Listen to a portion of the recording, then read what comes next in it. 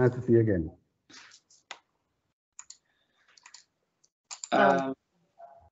So Nishit, do you want to say something about Capgemini as an introduction, or? If you would like me to, I won't miss the opportunity to flag off this first session. Is Sam in now, Vikram, or we're waiting for him to join? Nishit, Sam will join a little later, so we can continue. But Julian is already there. All right. Okay, so I can start, or Srivida, you can tell us, if you want us to introduce ourselves or whatever, the flow, I mean, you can establish the ground rules. I can speak when you want me to. Okay, probably you can start about Capgemini, and Sir will give a small welcome note, and then I can introduce the speakers and they can start with the sessions. Yeah, of course, of course. Okay, good. So thank you so much, everybody, for this meeting. Really honored to receive this time, and it always happens, and particularly when I'm meeting with students and faculty, and on this occasion it's IISc, so even more, and also because the topic that we have today, right, where we believe this particular technology is going to shape the future in ways that will help us unhinge from what we today know as binary construct of computing, correct? And many moons ago, right, when I was in IIT, we used to have corporate leaders visit us and address us sometimes. And I can't tell you how, each of those sessions, in fact, have made their mark on what and where I am today. You see, also pronounced because, we didn't have mobile phones or even landlines, in most of Indian homes in the early 90s. And these moments of corporate and academia connect were a great privilege, to us as students, because these industry leaders used to travel frequently, okay, in trains, in fact, from across India to be with us. And just as to set the tone, Infosys was barely a couple of thousand employees, in those days, just under 25 million or so in revenues. And in '93, when they listed on the NASDAQ, right, it was at a princely sum of 145 rupees, okay, per share. So yeah, that's my vintage, although many of you might make the mistake of thinking I'm your age group. But today is such a different world, right? I'm joined by my colleagues from across the world to meet with you all, right? All of you from wherever across the country.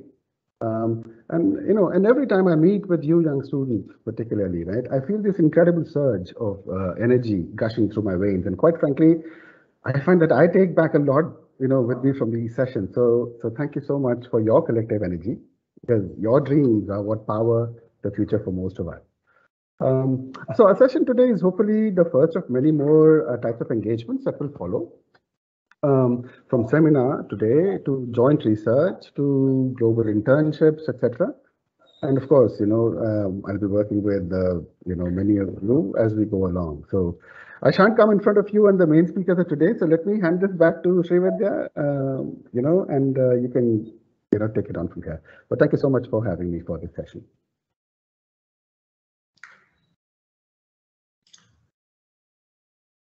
Okay, let me welcome the members from Capgemini formally, and let me tell the students who are actually the focus of today's audience that Capgemini is a multinational company focusing on IT services, and they have identified quantum technology as an important area for future. They have also set up a center in Bangalore, which will work on this area, and they are very much interested in having students from IISc as interns in the future program.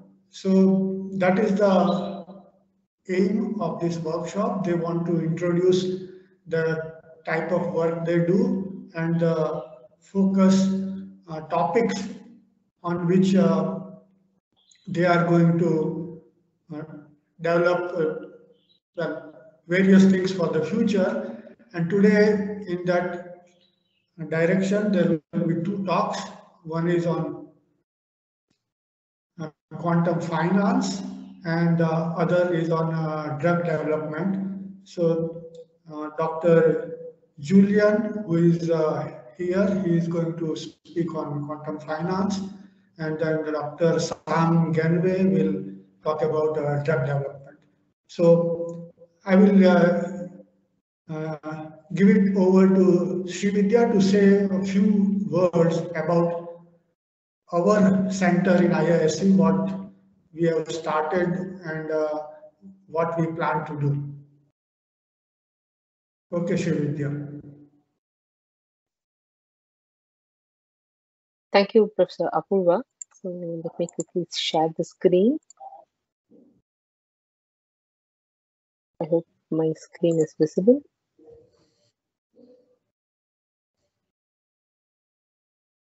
Yeah, my screen is visible, right?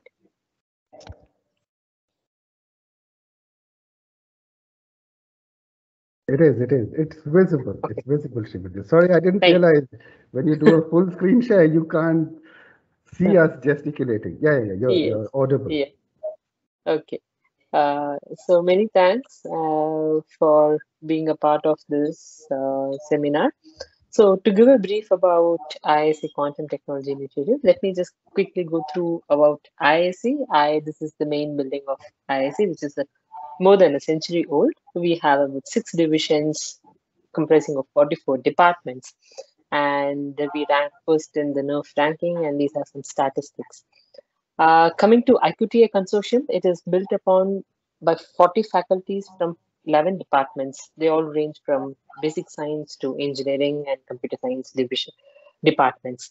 And the vision of this consortium is to promote collaboration between physics, material science, and computer science and engineers towards applications and fundamental studies on quantum technologies. So this is a kind of a collage of various faculties who are in the part of this consortium. And this IQTA was actually instigated just probably one and a half years before, September 2020, with 40 faculties from 11 departments. One of the major, in order to promote quantum technologies, one aspect that we took is that because of COVID situations is the virtual media, where we had this ISC quant talks. Now we are almost done with 15 quant talks. It's in a month we host 2 quant talks from people from across the nation as well as worldwide. And the other milestone is that we were fortunate enough to start the MTech program in quantum technology, which has already commenced in August 2021 semester. And I hope all the students, the first batch of students, are here in this seminar. This consortium we also leverage to submit many collaborative proposals, as quantum technology it's an amalgamation of various disciplines of science. We try to foster collaborations between different uh, departments, different institutes, national and international. And we hope this would lead to build capacities in quantum technology domain. To give a brief about the topics that the faculties in this consortium work on, this is the few topics which I could mention on core quantum technology. And then there are faculties who work on theoretical and modeling support, like quantum cryptography, communications, algorithms. And then there are other peripheral technology and engineering, which is required for the complete development of devices and things. This is an example of how things work here. This is a multi-sponsored project on photonic integrated circuit, where you can see people from various divisions like engineering, computer science, physics, come together to solve a single problem. This is just a brief about an MTech program in quantum technology, which is a 2-year program, which almost covers the thrust areas that is there in quantum technology. And these are the few support that we have received for the MTech program in terms of laboratory equipment and computational resources. And this is just a glimpse of the talks that we have posted and the repository that we maintain in our IQTI YouTube channel. So with this, let me thank for the patience, and probably we can start with the session. So, Julian, do you want to go first? Yeah. Or is... Okay, good. Yeah, so Sam will join a bit later, so I'll start. Okay, fine. Then probably I'll give a quick introduction and then you can start. Okay, thank you so much. So we will start with the session 2 first. So Julian is the CTIO and the head of the Capgemini in Quantum Lab at Capgemini. So he has a background in condensed matter physics. At Capgemini, he's the one who has initiated the quantum group and has helped many clients to increase their quantum readiness. And today he will talk about quantum computing in finance. Over to you, Julian. Perfect, thank you. All right, so so what I will talk about today is to give you a bit of understanding of the things that we want to do and that we are doing with our clients. Most of my presentation I kept relatively technical because I thought you guys would like that. But please interrupt me if I go too fast. So for a few words about the state of quantum technology and the Capgemini Quantum Lab is that this is really a time where many clients are starting to experimenting with quantum technology, even though quantum technology is still realistically maybe 5, 10, 15 years away, right? So it's definitely no one has had a use case in production that's actually doing something useful. That being said, it is so disruptive. It can really speed things up millions of times, and it can have such a big impact in so many industries, in finance, life sciences, automotive, aerospace, you name it. That it's really a good idea to start exploring. But you have to acknowledge that the type of things that you can do. It should really be about learning, about developing capabilities, about exploring what kind of use cases you can have, what works, what doesn't work, how you can take a step in this quantum journey, towards knowing not what it is and don't benefit from it, towards really having the right people to benefit from quantum technology in the future. And so that's really our goal as well. So this is a very high overview of the Capgemini Quantum Lab, the areas that we are in. So one side, it's really on the engineering things and doing technical things like system engineering and signal processing and all the engineering that are relevant and necessary for hardware and for scaling hardware. On the one hand, the other hand, we really work with clients to explore, what this means and how they can, how they can find the right use case, etc. And in the middle, we really try to find, how can you start proof of concepts with these use cases? How can we develop proof of concepts that will help us to understand what works and what doesn't work, and what are the technical feasibility and the business impacts, etc. And then there's much more than in quantum technology than just computing, right? There's quantum sensing, quantum networks, and communications infrastructure alongside as well. In computing, one of the main focus has been in drug discovery and risk models. So today I'll talk about the risk models parts and quantum finance in general. So quantum finance is, I think it's a hugely interesting area for us. And why? Well, first, we have a lot of clients that are dealing with very big compute problems, right? So if you would say maybe very high over, quantum computers are good at big compute problems, not necessarily big data problems, but big problems that require a lot of compute power. And we see that a lot within finance. Second, also maybe a little bit hand wavy, but financial models are often built on uncertainty models. And again, this is quite a natural fit for quantum systems. So we can map problems from finance relatively well to these systems.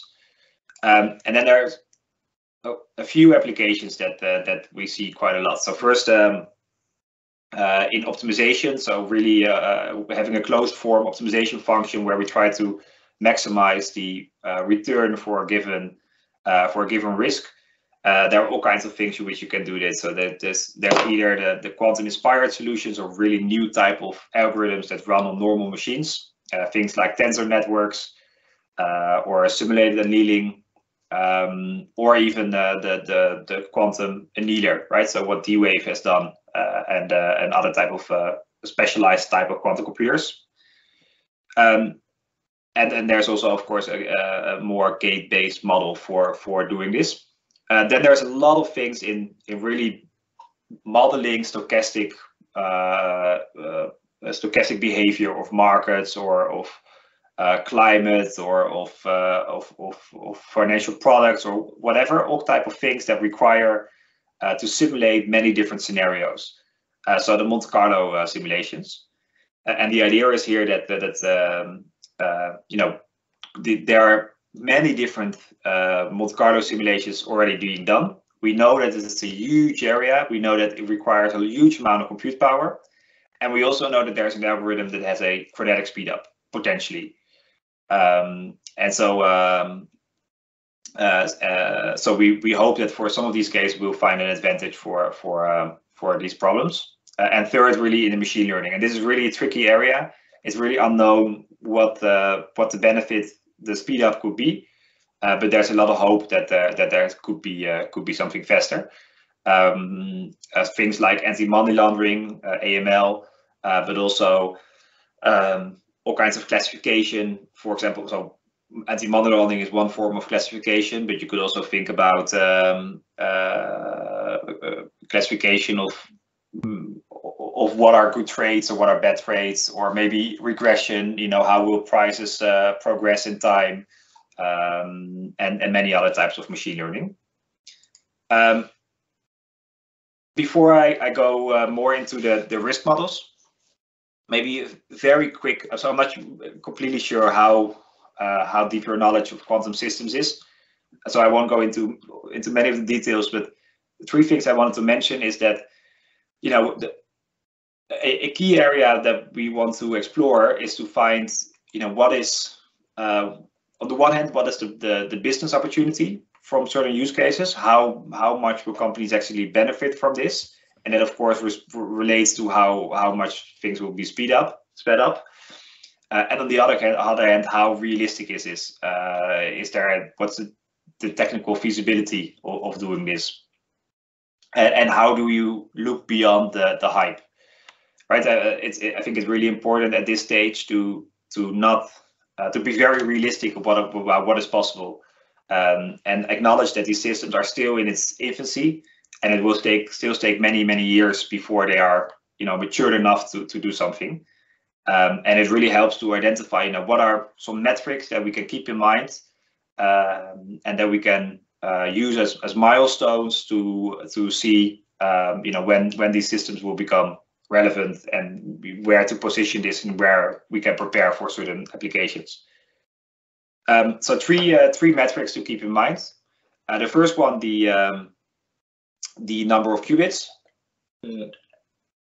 Obviously, this is the most being talked about. IBM system from recently has 127 qubits. This doubles approximately every year or so. So next year we have the 400, or this year we have the 400 qubit machine from IBM, and then 1,000, and then maybe a million or so in 10 years. So that's good progress, but it will take some time, and it's definitely not the only metric. The other metric is the how error prone these gates are. So I'm not sure if you know how to read this, but this is the way the quantum circuits or like low-level quantum circuits are usually shown. So we have a number of qubits here, and on these qubits we do certain operations or gates. So all these things are gates. So this is something called a Hadamard gate, and this is called a Toffoli gate. This is a gate that's acting on 1 qubit. This is a gate that's acting on 2 qubits. This is a controlled NOT gate. The gate fidelity is how well do these gates, how well do they work?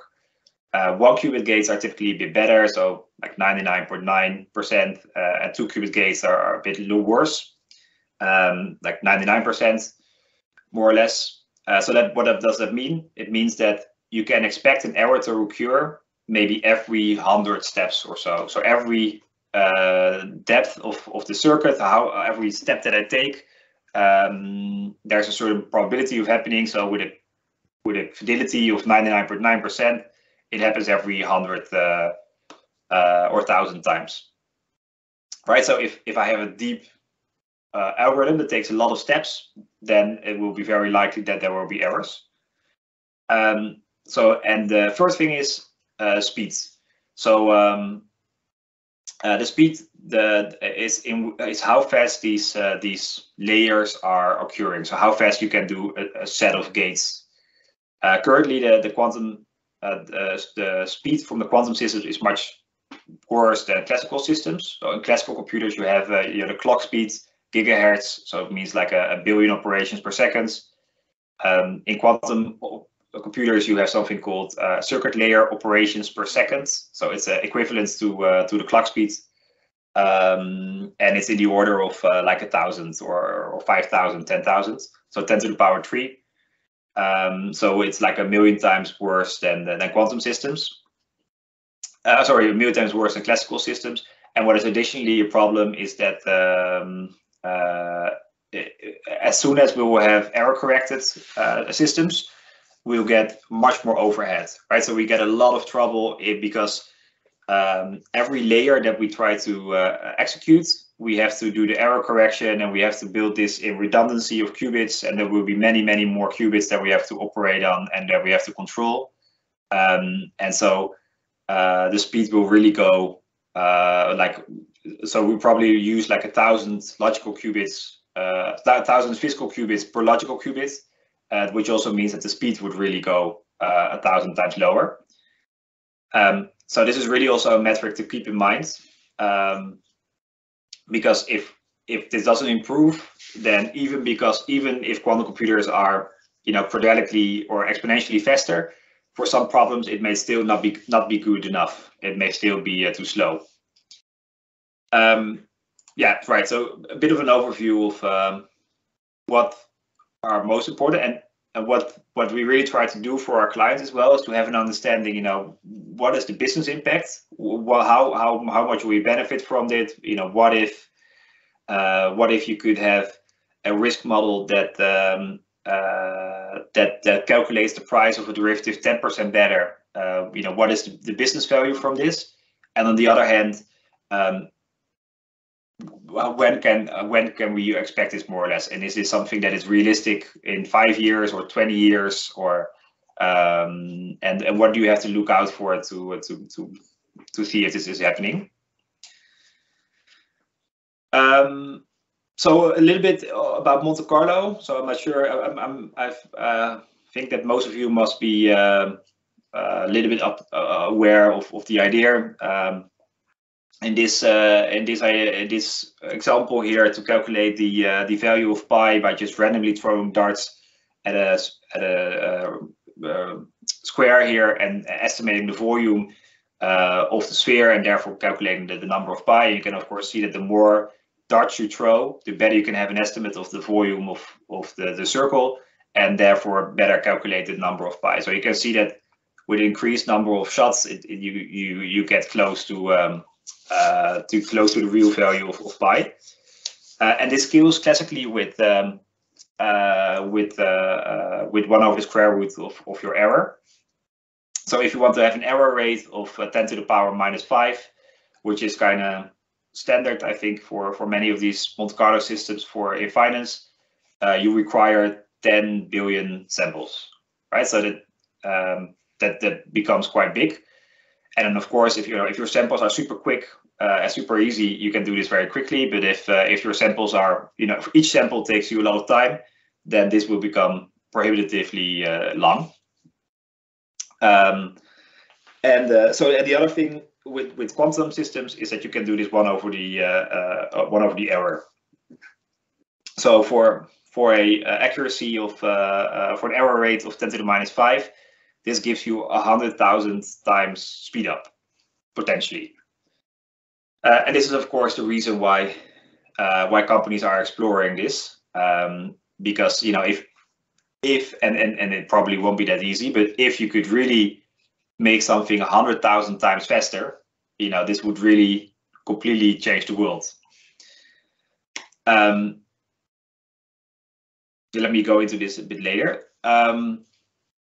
So and this would completely change the world. So one example of this is, for example, derivative market, right? So derivatives are financial products like option. So an option is something that you can buy a stock. You have the option to buy something in the future, and there are many different derivatives. So all type of products that are depending on something else that you can buy, and the total market of derivative pricing is 1 quadrillion. So that's 10 to the power 15, right? So that's $1 billion per year. So that's the amount of trades that are yearly done. So that's roughly 10 times the world GDP.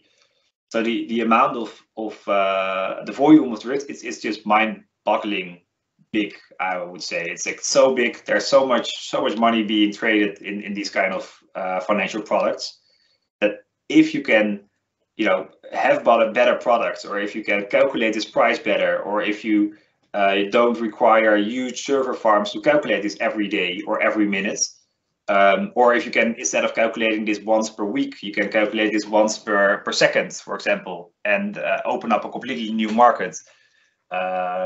Because I don't know, for some reason people want to buy derivatives on the second basis instead of on a week basis.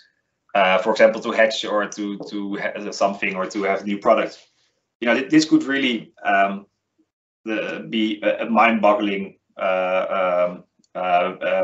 potential market.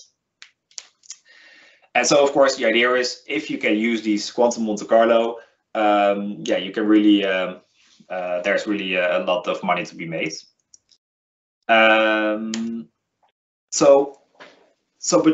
then the question is, okay, so how do we, and that's also what we and many of our clients are looking for. So how do you find the right problem within this derivative tradings, right? Like not all derivatives are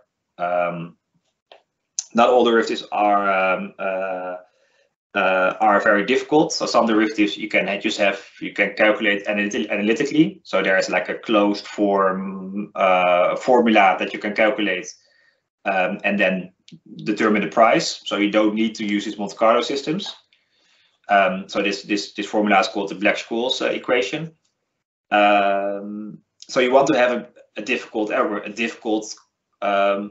derivative, something that is complex to calculate. Otherwise, why bother using quantum systems? But maybe you don't want to take the most difficult ones, because if you take the super difficult ones, it may not be feasible in the near term, but it will require quantum computers that are many years out there. So it's really a balance to find what is possible within as soon as possible with these quantum systems, which is a realistic and like practical advantage over classical systems, but still doable. So there are a couple of things that make these derivatives more complex. So, for example, one thing is path dependency. So if you have an option where you're not only interested in, for example, the price of a derivative over 5 years, but you're interested in every time a frame, along the way to these 5 years, you have much more samples to take, right? Because you need not only to do one sample for the end of the 5 year, but you need to know all the values of your price in between. So this could make it much more complex. Something else that could make it more complex, for example, is if you have if you are really looking to some exotic events in the tail risk that you are trying to explore. or if you are trying to explore maybe what the sensitivity, or you want to take some gradients, so you have to recalculate your samples many times for different scenarios. So all kinds of things that make these derivatives more more complex. And to give you a bit of a feeling for what is complex, what isn't. For some research, I think this was from Goldman Sachs and IBM. They showed that with simple derivatives, you can model them in approximately like 1,000 gates, and then moderate 100,000, and then 10 million. So that's the number of gates that you need to use to model the derivatives, and shows you a bit of an understanding how deep your circuit would go. Then in this this research was from Goldman, where they really did an end-to-end estimation, so really to explore from like the whole circuit, from everything from the everything that's needed to calculate the price, like how big the complexity was, and that for two different type of derivatives. So something called autocallable, which is a path-dependent derivative, and something called a TARF, which is just another type of derivative. And you can see here that even in the simplest case, you already need 10 million T depth. So T depth is T is for the Toffoli gate, so it's the number of gates. So you need 10 million steps or gates to calculate this, which really shows that this is far beyond the reach of classical systems, because far beyond the reach of current day quantum systems. Because with current day quantum systems, remember that if you have like a 2-qubit error rate of like 99.9%, for example, you can only do 100 steps, and here you need to have 10 million steps. So you really need error correction to make this work. And in terms of number of qubits, they show that you need at least like 8,000 qubits, which is maybe seems more doable. But then because they had to be error corrected, you need many more qubits to compensate for your physical qubits, many physical qubits to get a logical qubit. So this really builds up to a lot of qubits. Right. So, and then the third metrics really in terms of speed. So you can imagine that if I have all this overhead and all this time that I require to calculate, and then if these systems are so slow that it may not be enough. So and the speed up might not be that much faster that my reduced clock speed will compensate for it. So what they show here is that even so on the y-axis here is the clock speed, and on the x-axis is the 2-qubit effective 2-qubit gate error. That even with if I have a super high clock speed, so a gigahertz as mentioned here, I still don't get a speed up. I need both a good clock speed and a good 2-qubit error rate in order to get into this blue area where I hope to have a speed up. And then part of this research, which was from QCware, they showed that that there may be some trade-off that you can do. So you may be able to trade off some speed up for reduced hardware requirements. And again, that is really a big part of the current day work, to really find what can I trade off, how can I find the best set that is interesting for me, that will help me to find an advantage as soon as possible, which is still worth it. And of course there are all kinds of things that you can do. You can try to think, and that's really good that you guys are here, because it's so open, right? There's so many things that are left to explore. You can think about having better loading your data more efficiently, maybe with reduced accuracy, and for example with loading your data instead of doing explicitly, doing it with a quantum machine learning model. You can think about how can I trade off some of the work the quantum computer does on a classical computer, and therefore reducing the constraints on your quantum systems, and making it more relevant in the near term. You can think about other types of more efficient implementations of amplitude estimation, so the search algorithm, or more, better, all kinds of things that you can do. And it's really in the initial phases, right? We're really in a phase where there's so much open to be done, and where there's so much input that people can bring from other areas, from machine learning, from finance, from whatever areas to inspire better solutions and better algorithms. Another example where I have a small demo from that I want to show is more about risk analysis. So this is a Monte Carlo type of application where you try to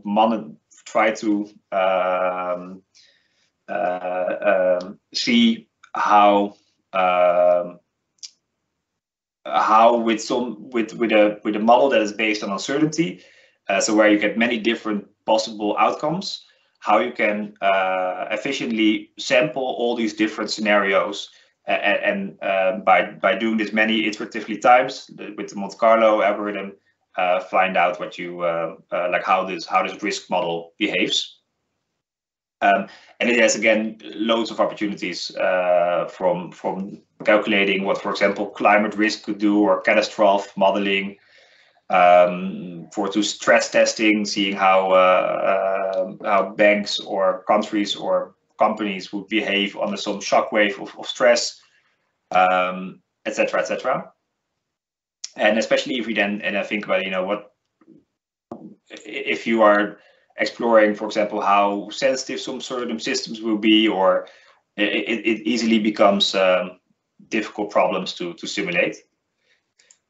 So the example that I wanted to show is from a paper from a German company called Just Quantum, and they modeled this toy problem, right? So one thing to mention here is that whatever you do in quantum computing algorithmic space at this point is probably a toy problem, because we just don't have the computers that are big enough to simulate something. But the challenge then is to find something that is still relevant, that is still giving you enough information, to find the right use cases, to find how this will what the business value will be eventually, and to make sure that it helps you to take this step in this quantum journey. So what is the idea here? The idea is that there is a model that models risk, and that we can implement this on the quantum computer. So in this case, we have 4 different risk items. So there's the chance that country X will have a nothing will happens, status quo, 80% probability, and it has an exclusive relationship with the probability that there's a political crisis. So in this case, 20% probability of a political crisis occurring. Then there are some conditional relations. So if a political crisis occurs, there's a probability that there will be a foreign exchange volatility increase, which with 40% probability. So if this happens, then this will also happen with 40% probability. And this also has a 5% probability to happen anyway, an intrinsic probability. And in this case, there is a intrinsic probability of 10. And a 50% probability, if this happens, that this will also happen. So again, this is just a toy problem, right? This is a small problem that was implemented by this company called JOS. But there are many interesting things to ask here. So, for example, the one thing you can ask is, what is the probability that my that my political system or my country, however what this is, will default, or that it will crash. So for example, you could say, you know, it will crash if the impact is 12 or higher. So what is the probability that that the total impact of 12 will happen? Or you could ask, what is the sensitivity of my system to crash according to some of these parameters? So for example, you know, what if there is an increased probability of a political crisis because there are some political struggles in the country, for example? What extra probability would that give me for this crash? Or maybe you are interested in a combination of scenarios. For example, you want to simulate that there is an increased probability of political crisis, but the FX volatility is for some reason very low, right? And how does that behave? And then very quickly becomes very difficult, right? Because you want to simulate this risk model for many different scenarios. And of course, that's where quantum systems might come in. So I have implemented this model on Qiskit that I was quickly want to go through, because I think it's quite a nice, elegant implementation for a quantum system. So the idea is, okay, so how can I implement this? How could it look like? So this, I mentioned earlier that these uncertainty models have a relatively native mapping to quantum systems, right? They can be relatively easily mapped to a system. And here that shows. So how this is implemented, that each of these risk items is modeled as one qubit. So if it has a state 1, it means that the state is triggered. If it has state 0, it means it's not triggered. If it has 80% probability, it means it has an angle that corresponds to this 80% probability. And this can be relatively easily implemented, right? Because I could just have a rotation gate. Then there are these controlled, or these transition probabilities. So if this happens, then this will happen with 40%. And again, this can be relatively straightforwardly implemented because I can have a controlled rotation gate. So if this is on, if this is happening, then increase the probability of this with 40% with a controlled rotation gate. And then this has a 5% probability of happening anyway. And this gate, the exclusive OR gate, can also be relatively straightforwardly implemented with just a controlled NOT gate, right? So if this is 0, then this should be 1. So it's not really a controlled NOT gate. It's like a reversed controlled NOT gate, right? Because usually a controlled NOT gate triggers with the control if that's 1, and then it triggers the other one to get the opposite state. But this is the opposite, but very related. So how does that look like on a basic short quantum circuit? So we have here our 4 risk items, 0 to 3. And we see here that this is the single qubit rotation gate. All right, so this corresponds to this 80% probability of this happening. Then we see this XOR gate. You see the back here as well. So right, we see again that there is this controlled NOT gate. So if this is 1, it triggers the other qubit. It flips the bits of the other qubit. Like I mentioned, it's kind of like reverse because it has to trigger at 0 instead of 1.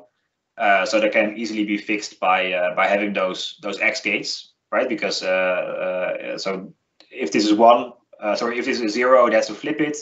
So I first flip it to 1, then this gate is active, and then I return it to its original state. So so I hope that you see to some degree that this part here corresponds to this this model, and that it's a relatively elegant implementation or risk model, because it only requires a linear number of qubits per risk items, and it only requires the number of gates per number of interactions that we have. So it's yeah, the complexity is relatively modest. So the next thing is, you know, in this case we're interested in there's some in this case we're interested in seeing what the probability is of this system to crash, of this system to default to some impact that we set up as a threshold. So we need to sum up these impacts in our system. Right, so this can easily be done by having a register. So we have a register that where the first qubit, for example, is corresponds to the value 1, and the second qubit corresponds to the value 2, and a 4, 8, 16, and we save the value there if to add up the values of these impacts, and we can implement this using controlled NOT gates. But in this case, I wanted to keep it simple. And I think that's what this shows is, so I used a standard function from Qiskit, which is just an adder, so it's something that adds up the values. And I think this is really also an example of where this technology is, right? So you don't have to figure out everything anymore yourself. You can use a lot of predefined functions from Qiskit or from other companies, from IBM or from whatever, to start programming on this. And you know, you need to know you know, some details and how these gates work, but you don't need to know everything anymore. Right, so eventually, okay, I have a register here where I save my my qubits. I want to know if this exceeded a certain threshold, so I have this doubly controlled NOT gate. So if in this case the values of my 2 qubits that correspond to the value the threshold of 12, I save this in this Boolean value that corresponds then to the probability of this system to crash. I go through it relatively quickly, right? So I hope it's more or less clear, but don't worry about the details. So where does it bring me now? What I have is at this point is that I know what the probability is of this system to crash, and this probability is saved in my ancilla qubit. And now I can extract this value with amplitude estimation, so the search algorithm that finds the value, finds the amplitude of some qubits, and I know now what the probability is of this system to crash. So I ran it here, so it's just very quickly to go to show how this looks. So you have you know, predefined functions in Qiskit, and I end up with a value of 5%. So there you have it. It's a very small problem, probably not very commercially interesting right away, but of course the hope is that that someday you can scale this up, and you can make it, of course, more complex, like I mentioned before, to really look at for example, the sensitivities, not just what the probability is, but what the probability of this thing to crash corresponding to some type of variables or some type of scenarios. For example, that the political crisis is more likely. Right. So take some water. So this is just an example, right? It's an example that shows some of the models that you can implement today. It shows that this is something that is not mature yet, but where you can nonetheless already start programming. It shows that you can have an understanding of what the speedup could be, and what the potential business benefits could be. So you can kind of search for, you know, maybe it's not interesting if I just look at the probability of default, but maybe it is interesting enough when I look at the sensitivities. So it's like a search or a journey, or however you want to call it, to find the right use cases and to find what works and what doesn't work. And by implementing it, you get a much better understanding of how this could look like. So in this case, what is, I mean, the four qubits implementation, so with the 4 risk items is probably not commercially relevant. But what I understood is that, you know, in the order of 100 or a few hundred risk items, it becomes commercially relevant. So then there will be a lot of use cases within finance, but also within whatever. Risk models are everywhere, right? So risk models or climate models, or maybe insurers or whatever that might want to might find it interesting from that kind of sizes. And additionally, if you want to look not just at the risk itself, but really at the sensitivity analysis. So what is the hardware requirements you would need for this? So in terms of qubits, we saw that it was relatively elegant, right? So I needed 1 qubit per risk items, so that scales linearly. And then we had all this overhead, right? So I had this register for adding up my qubits. I had a register for the to extract the value with amplitude estimation, and some other things. So all kinds of overhead. So in this case, at 400 qubits, it means that you would need about 200 qubits.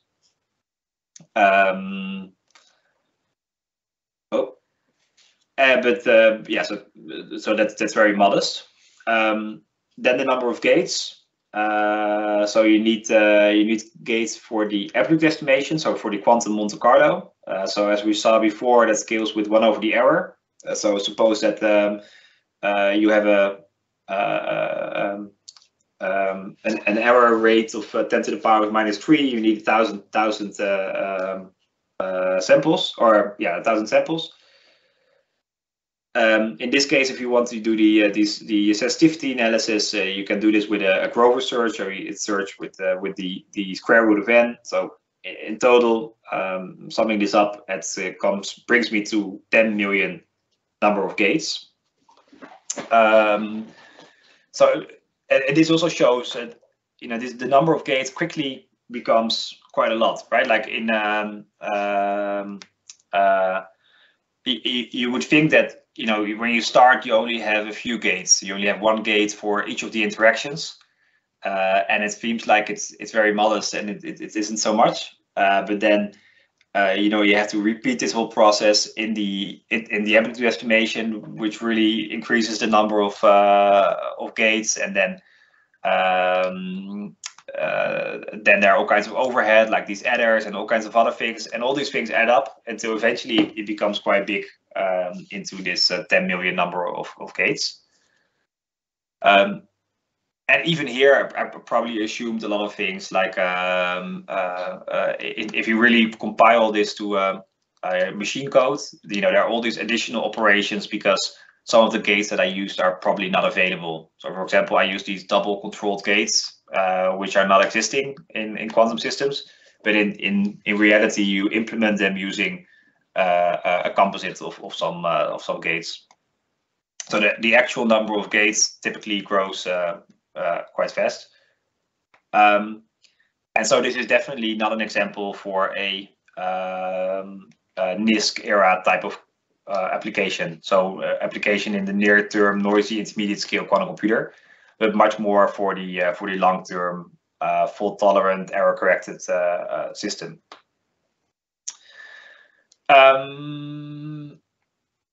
Right. So this is just one example.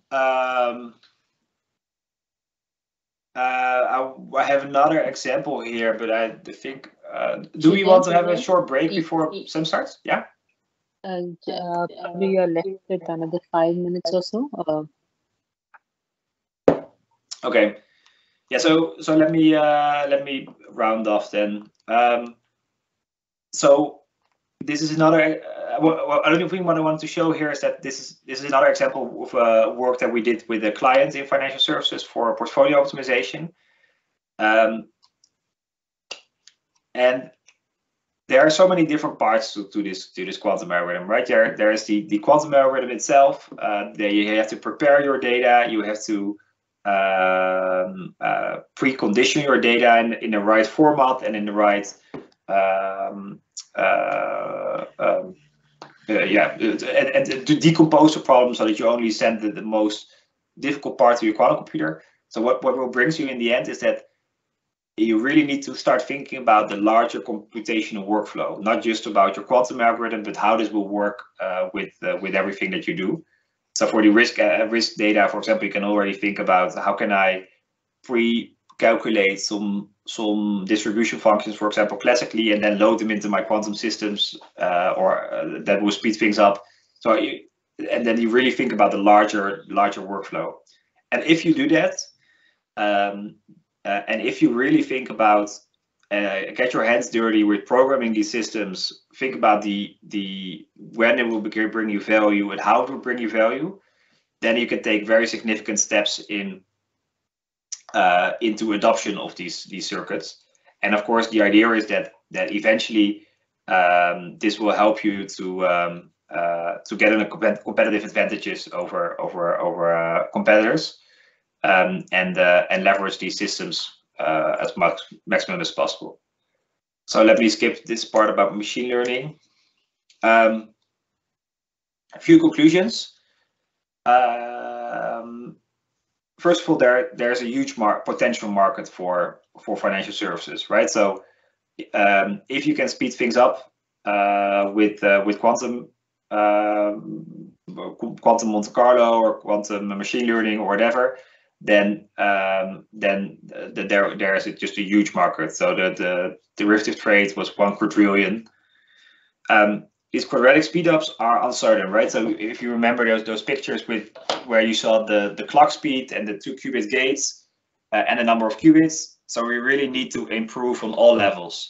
If we don't improve on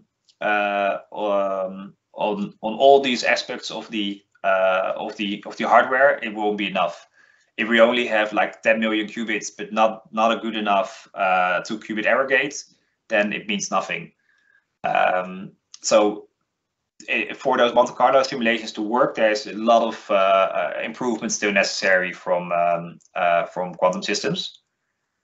With quantum machine learning, I didn't really touch on it, but it's a very interesting area with a lot of potential. But basically, nothing has been proven yet, or almost nothing.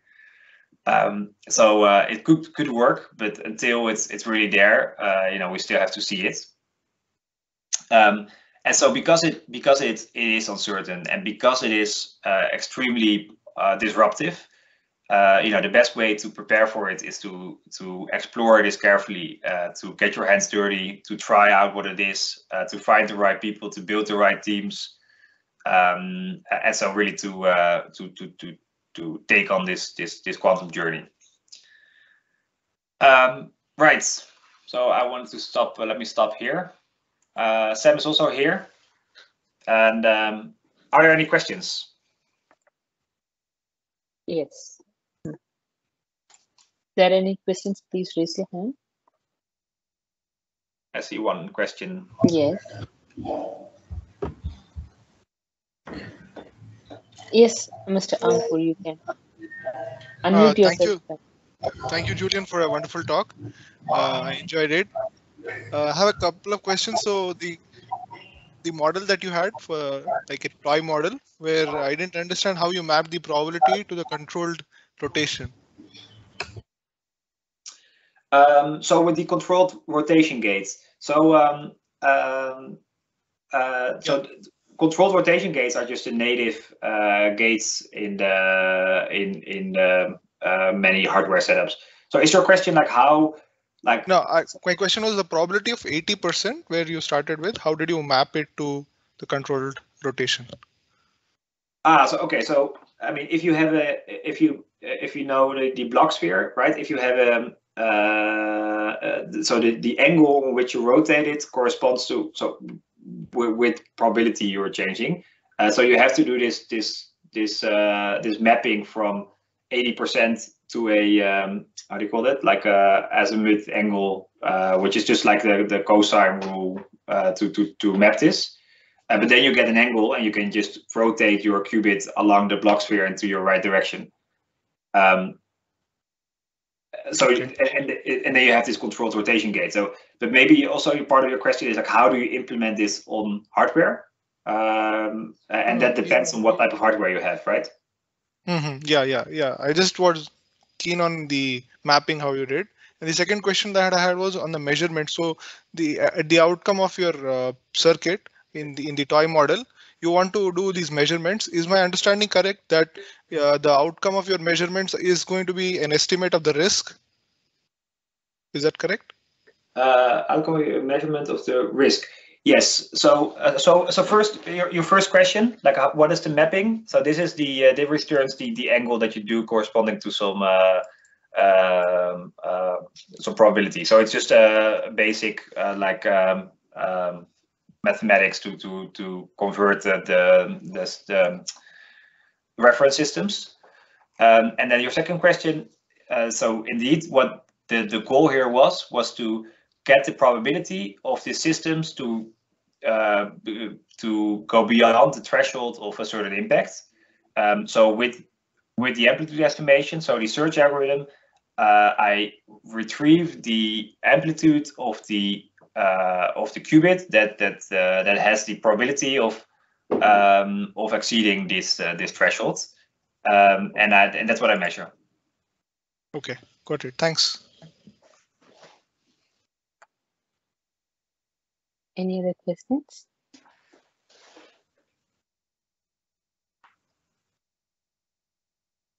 If you have questions later, you can also, of course, always email them.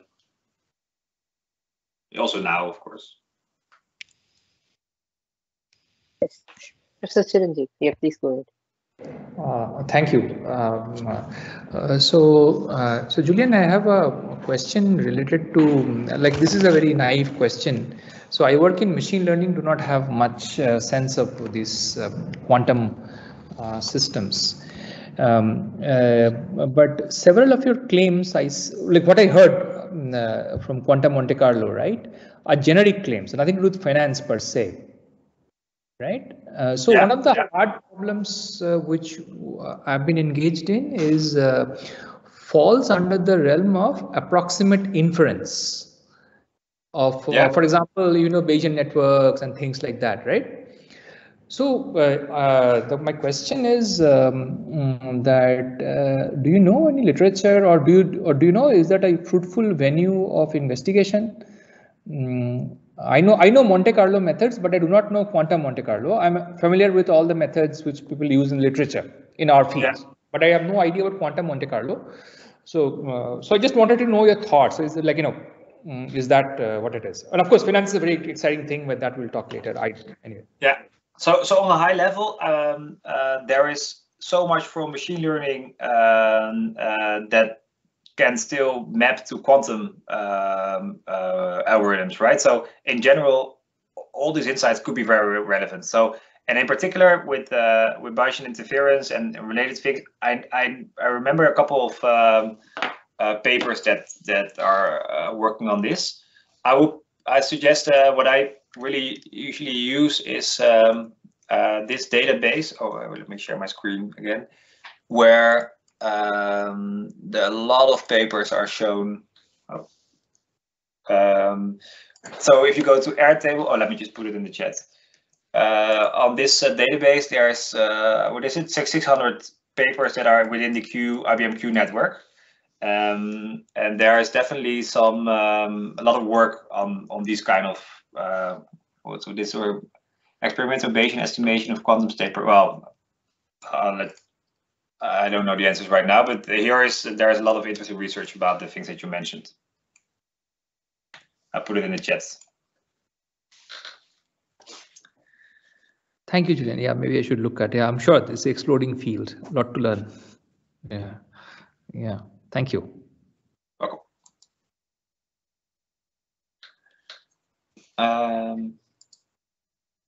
I saw one other question.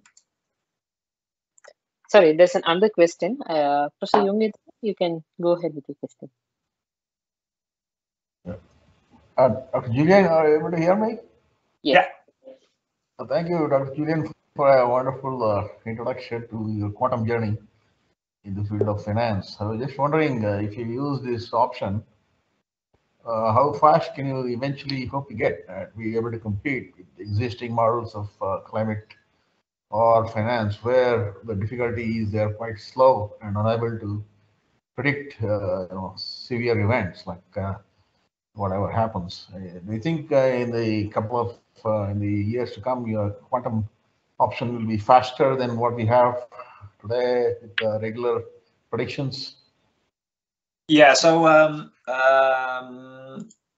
so I think that the number, so the all three areas are improving, right? So the three metrics that I discussed, I think all of it is really getting better. Let me share this slide again. I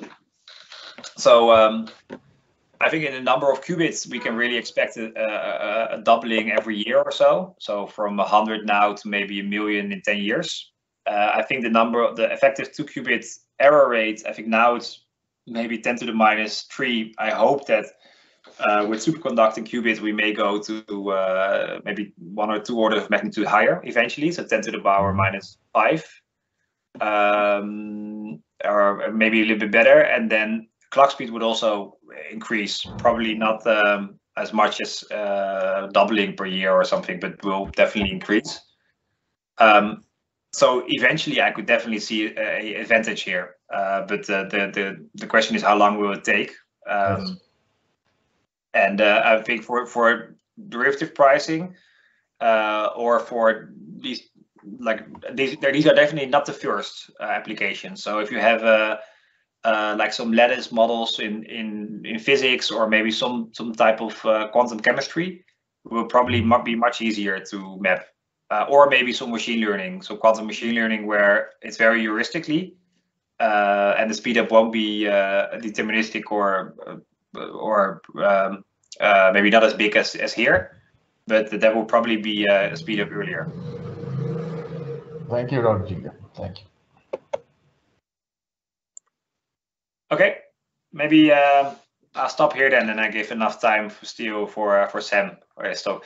And Sam, I thought I had to leave this hour, but I'll be here as well. So I enjoy listening to your talk. Thanks very much, Julian. Thank you, Julian, for this wonderful talk.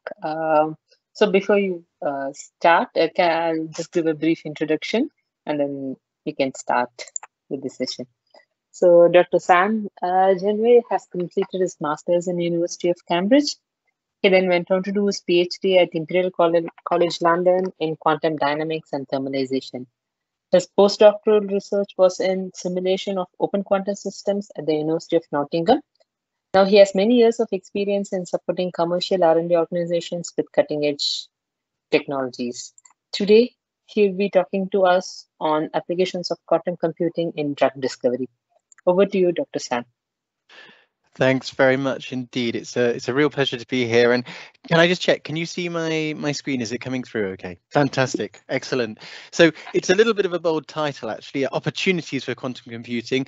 Given that it's a nascent technology, so maybe I should have put potential opportunities for quantum computing, but we're quite at the start of our journey in this area, and I want to share with you today some of the areas that we think are going to be exciting over the years ahead.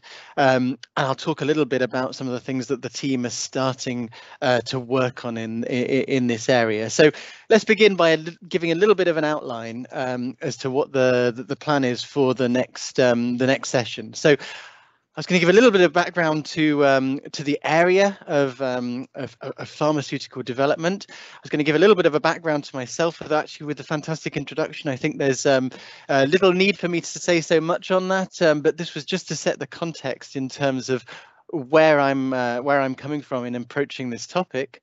And then in the first part of the talk, I would like to really just give a little bit of detail, maybe just 4 or 5 slides about the process of drug discovery and the challenges, so that then in the bulk of the talk, I can discuss some of the applications and show you where some of those challenges actually find some potential value within the industry, or at least they will do in future. So we'll talk a little bit about some of the nearer term, potentially nearer term application areas. Do some wider reviewing of other applications that people are looking at before we wrap up.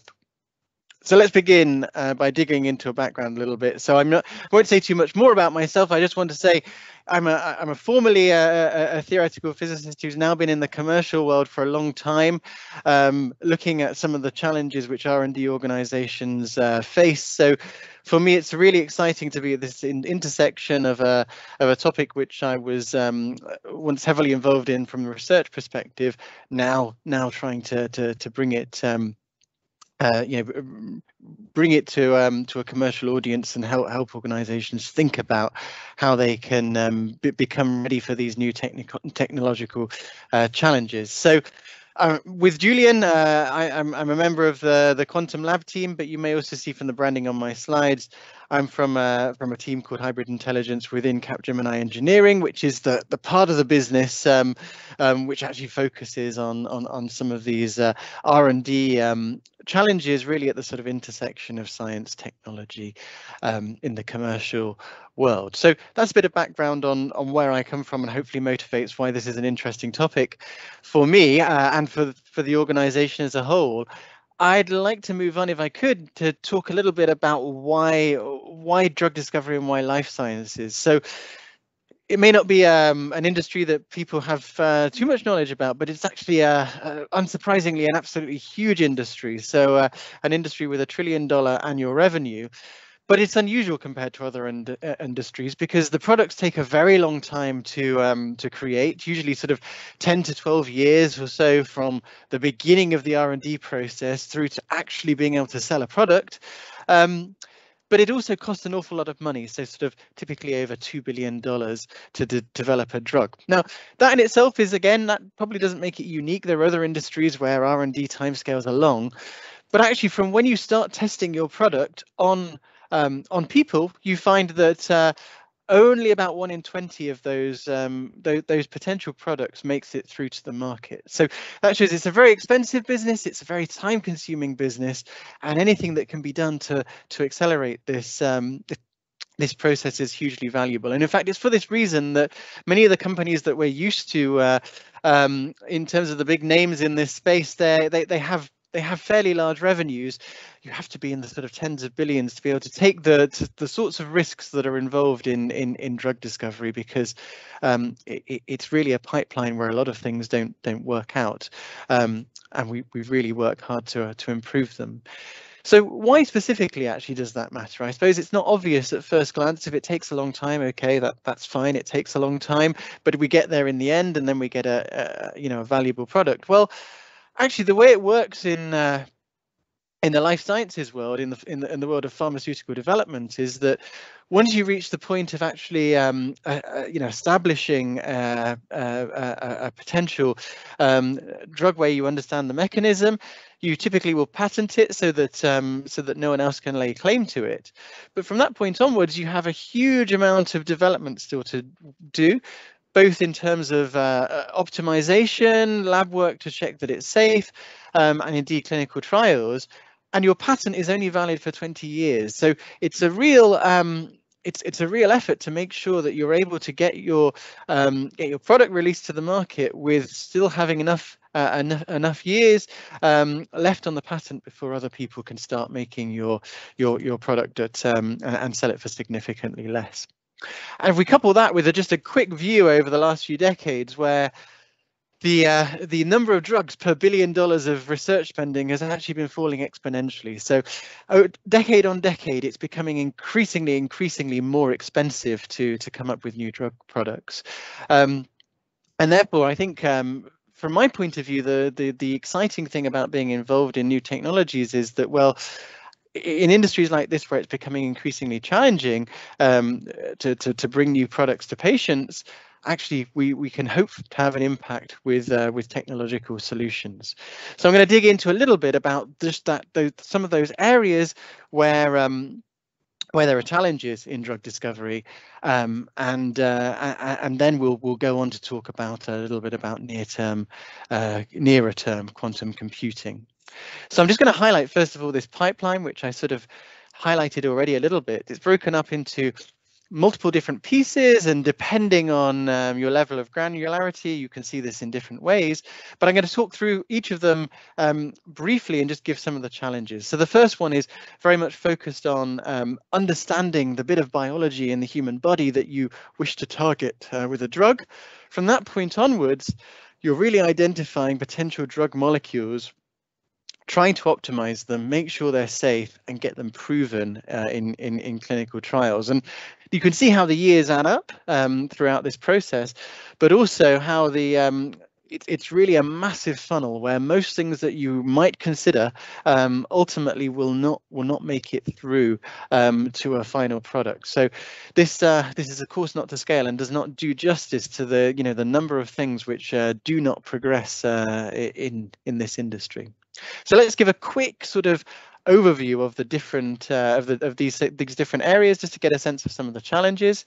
So identifying the targets is really about sort of understanding human biology, and some of the challenges there are actually mining the literature out there, doing analysis of data sets. More recently, people have been studying genomic analysis from very large data sets to try and associate particular genes with diseases, and therefore help create drug targets for research and development.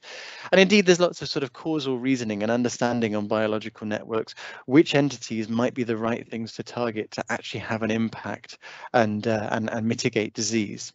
So that's the first area. The second area is identifying some of those compounds which might become the next drug molecule. And this is something which is typically done with very large scale screening. So huge amounts of robotics, huge amounts of automated labs, high throughput screening with these sort of micro titer plates, and these automated pipettes can process a few million compounds over a period usually of days to weeks. In fact, more recent technologies with DNA tagging of molecules can push those numbers a few orders of magnitude higher. And once you've established some compounds which show some level of activity against the bit of biology that you're interested in acting on, there's a process of confirming those, establishing the potency by exploring different concentrations of those compounds and so on. So the kinds of challenges here are everything from optimization of the robotics and the workflow, which are challenges in their own right, optimization in terms of which of these potential hits to progress through the R&D process, and indeed more recently looking to in parallel take a virtual approach to this with different modeling approaches. So virtual screening is using machine learning and using other simulation techniques, modeling techniques, to try and predict on a much bigger set of molecules which of them might be active and which could be progressed through the drug discovery pipeline. Okay, after this is an area where I probably will talk about most in the next part of the talk. Optimizing those molecules. So finding something which shows some potential is the first part of this, but then there are many properties that have to be optimized in the process. So we have repeated cycles of designing something, figuring out how to synthesize it, testing it, analyzing the results, modifying, and so on, and repeating this cycle to look at everything from how potent the drug is, whether it is at any risk of showing toxicity, any number of other off-target effects that the molecules might show which are not favorable, even, for example, how challenging it may be to synthesize at an industrial scale. These are all things that have to factor into this complex decision-making process. And so there are many opportunities for both modeling and simulation. So if you can predict certain properties without having to do them in the lab, then that's hugely beneficial because it can expand the space of possibilities which can be considered. But you also have this opportunity to cut down the timescales because typically it will be faster. Similarly, sort of simulating the activity of the behavior of a drug actually docking with a protein is hugely valuable in this area and something which is done routinely. Building models to predict which changes to molecules are likely to lead to higher activity. So this QSAR term you hear is quantitative structure activity relationship, and it's all about finding those properties which improve the activity of a drug. Generative models is a new area using machine learning to actually create molecules from scratch, which are likely to have the right properties. It's an area which has started to get some visibility in the sort of quantum machine learning space as well, and we may mention it briefly at the end. And finally, sort of optimizing which compounds to synthesize and test. This is something we will discuss in more detail because it's a really complex landscape of a situation where there are far many more things that you could possibly study and make in the lab than you have the resources to do, and prioritizing those decisions is very, very challenging and important.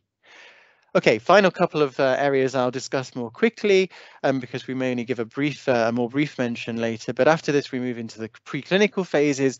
This is frequently testing on animal models, and really the main aim is assessing whether the drug is safe. So this involves sort of dynamic modeling of the way in which the drug is absorbed, metabolized, and the impact that it has in terms of human biology. How that can be described affects obviously dosing schedules and so on. And that's all important to establish. As well as that kind of dynamic modeling, there are other sort of challenges in automating image analysis of samples. So typically, you generate large numbers of pathology samples. Being able to understand those quickly at scale is another challenge we might return to. Finally, clinical trials, and this is where there's a huge amount of cost and there's a huge amount of expense, and again there's a huge amount of optimization to be done. So the real aim of this lengthy and costly process is to understand, does it work, is it efficacious, and is it safe? And the optimization challenges span from how to design a trial in the best way in terms of when patients will visit the clinic, what measurements you take. For example, to minimize the burden on the patients, it's important that when running a trial, the patients get a benefit and their experience is as good as possible. Also, that ensures getting the best possible data from the trial.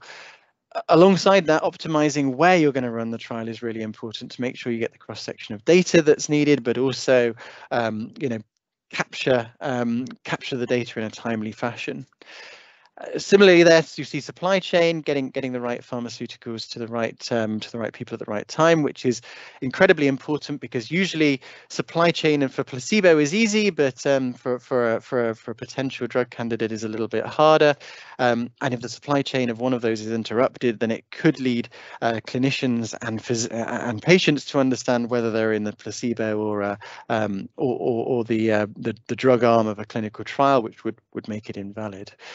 And finally, sort of modeling which patients will actually benefit. There's a lot of work in sort of modeling who would benefit from a therapeutic, because it's far better to come up with a new product that will benefit some people really well and understand who those people are, than to try and give it to everybody and recognize that it works some of the time. So that really is just a whirlwind tour through some of the challenges in this industry for those of you who may not know quite so much about it. From this point onwards, I'd like us to move and talk a little bit about some of the opportunities for quantum computing. And I'll share some of the things which we have we are starting to work on. To be completely honest, we are towards the start of our journey in this area, in this particular domain. So these are not all complete stories yet, but I will also supplement that with some of the some description of some of the other recent works which have been published by others in these areas. And then we'll give a brief overview of other topics that we haven't covered. So First of all, I'm just going to touch on, I guess, an area which I know Julian has already covered, but I'm going to just to say it in my own words, in a way that provides the necessary ingredients for the subsequent slides on variational methods in quantum computing. So I think, we can see a quantum computer as a set of two-state subsystems where we can control the evolution, the unitary evolution, in a parameterized way with a high degree of control. We can make measurements and we can draw inferences from those particular measurements. And in this near-term era of noisy intermediate scale computers, well, the number of qubits is of course limited, and the depth of the circuit is for all of the reasons which Julian was talking about, the fidelities, decoherence, and so on. So variational methods are one of the areas which are particularly relevant in the NISQ era, because there are some problems where it's widely believed that useful insights can be drawn from circuits which are not too deep, but at the expense of running those circuits large numbers of times. So doing this unitary evolution with some kind of parameterized unitary, and then finding the expectation of particular projection operators, potentially of strings of Pauli operators, which we can repeat multiple times and then infer expectation values. Okay, so with that in mind as a sort of the sort of background level here, to start talking about some of these applications, I wanted to introduce a couple of kinds of problems which broadly fall into the same class of solutions. So problems which involve finding eigenvalues and eigenvectors of symmetric or indeed Hermitian matrices. And we're going to talk about one of these first, the one involving these sorts of objects on the left-hand side, and then we'll move on to the right-hand side, which is rather more focused on optimization. So if we start on the left-hand side, we're going to be looking here at eigenvalues which actually represent energies in physical systems, such as in quantum chemistry, and indeed the eigenvectors are going to be the elements of states in a particular basis which we use for a calculation like this in quantum chemistry. We'll discuss that in more detail soon. On the other side, it may be that we have another class of problem where we are actually describing a combinatorial optimization. In this case, this is a sort of classic problem. You can search this easily, the knapsack problem, where, for example, we want to select which items to put in the bag in such a way that we maximize the value, but minimize the weight of what's contained in the bag. So an eigenvalue of interest might be the sort of minus the sort of optimum value in the bag. And indeed, an eigenvector is associated with that might capture which elements we've actually put in the bag. So the optimal configuration associated with that kind of challenge.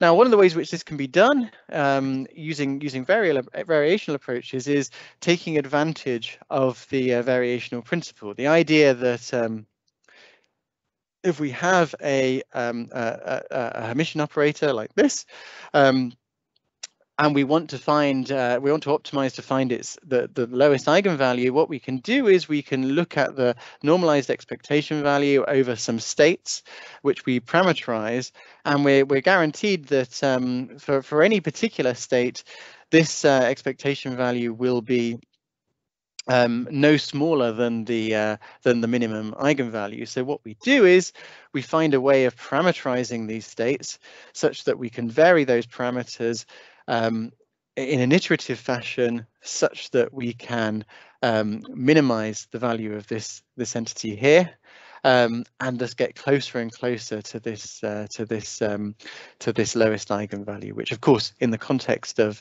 a physical Hamiltonian, will of course be the ground state energy. So this lends itself to a set of problems in quantum computing where the Hilbert space dimension is fairly large. so it'd be difficult to capture those, to estimate those expectation values exactly on a classical computer. But one of the things that we will need to rely on, as you'll see when we discuss this in more detail, is that it is possible to find a parameterization of this state, and indeed optimize that in a reasonable time over a set of parameters, so that we do get close to an optimum which is useful. So let's talk a little bit about how that actually works. So our first challenge is to actually map our problem to qubits, and I'll say a few words about that in some of the specific examples coming up. But essentially, we need to be able to write the Hamiltonian in terms of a sum over products of Pauli operators. And the second ingredient is that we, of course, need to be able to identify an ansatz for this parameterization. So we need to be able to identify a functional form of how we are going to create a set of wave functions parameterized by a set of parameters theta, such that we can modify those values theta and ultimately explore that space.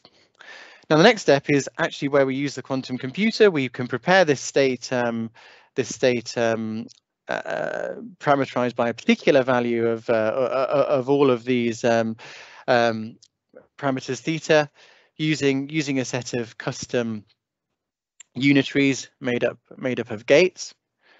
Then can estimate expectation value of as shown here from measurements.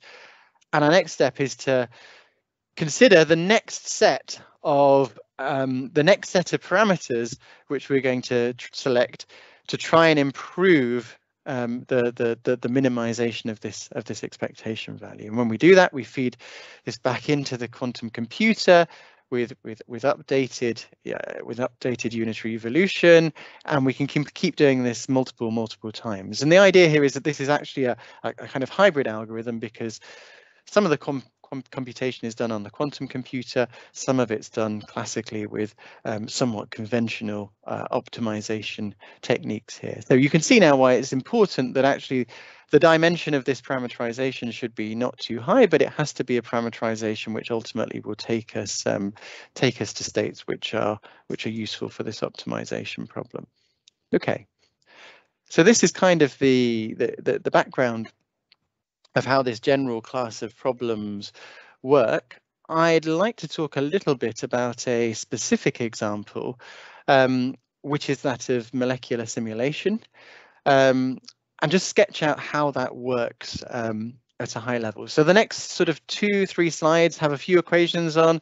Those are for those of you who know this area well, just so that if you're not familiar with this area, you can kind of see how we get from a generic molecular or condensed matter Hamiltonian to something which we can use with VQE on a quantum computer. If all of these sort of equations don't mean anything, then don't worry. I'll try and explain with words as we go. This is just to sort of sketch out where we're going. I should say, actually, the person in the group who's starting to look at this area and take this on as his area of study is actually Francis Newson. So I'm really presenting the area that he is working on currently.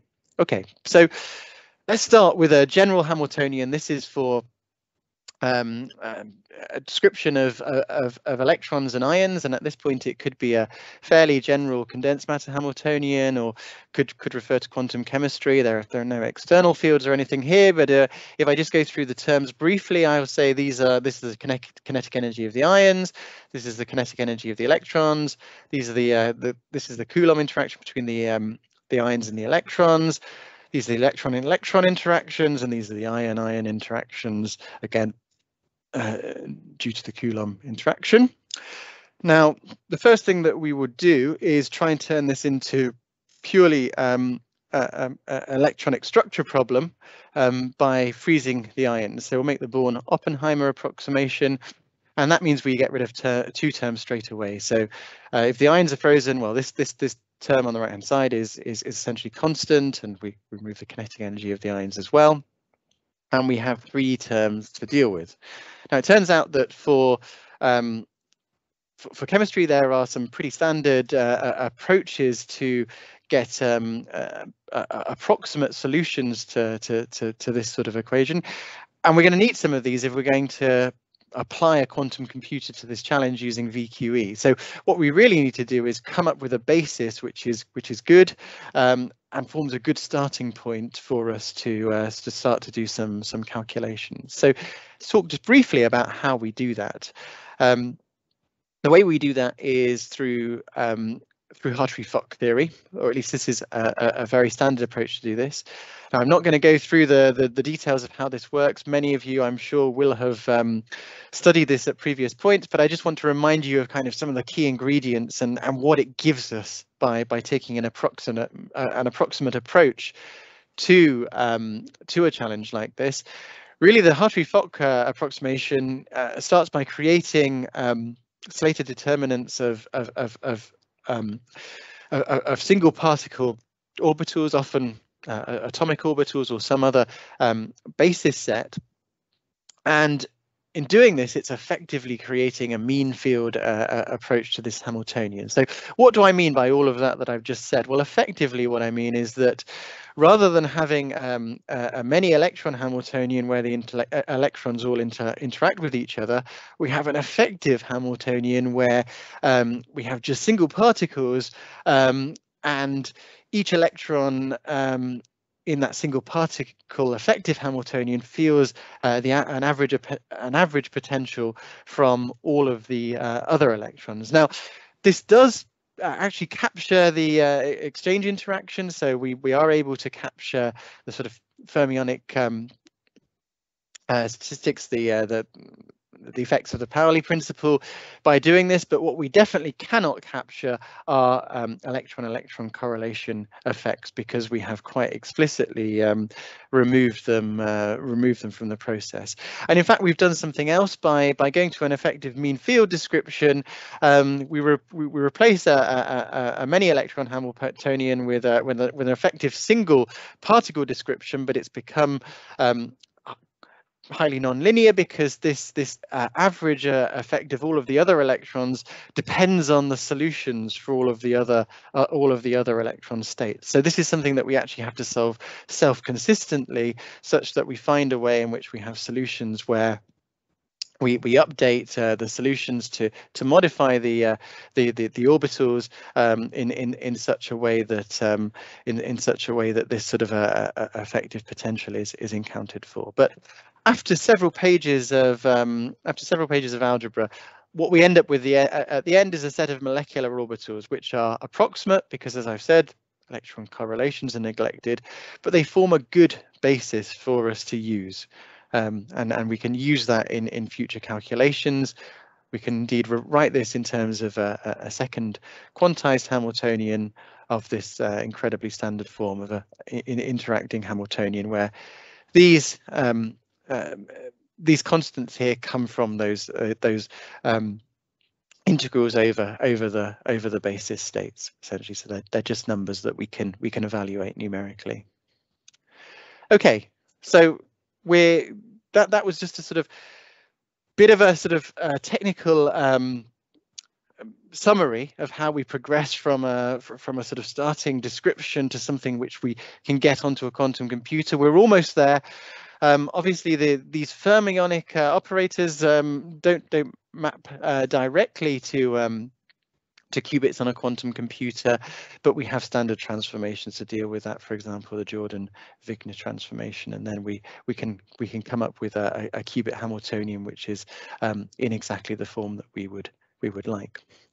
And so, final ingredient that we need is just we need an ansatz of the form of the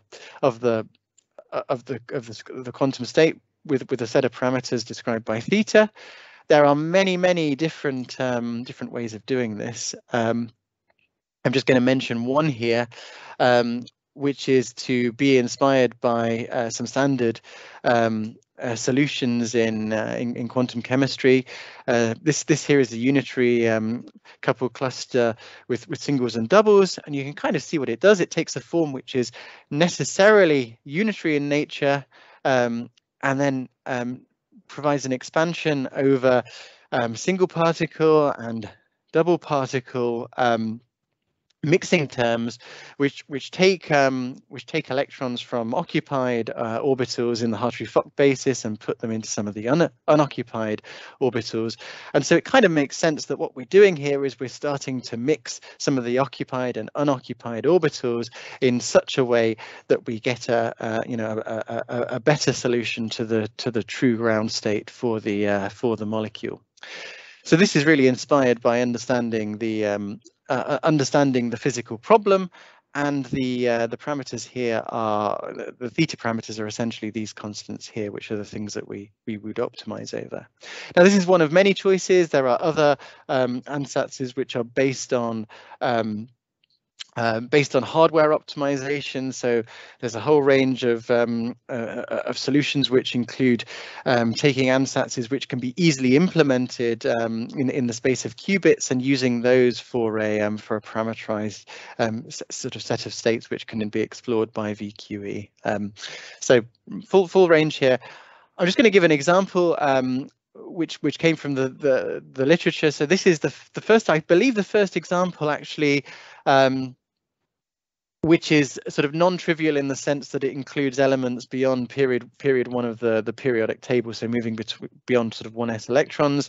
This is from IBM studying hydrogen, lithium hydride, and beryllium dihydride. And what you can see here is that they are showing showing three things on these plots. They're showing the binding energy as a function of the separation between the atoms in these small molecules, and the dots are actual experiments on their quantum computer. The sort of density shaded regions are showing the outcome of simulations of that process.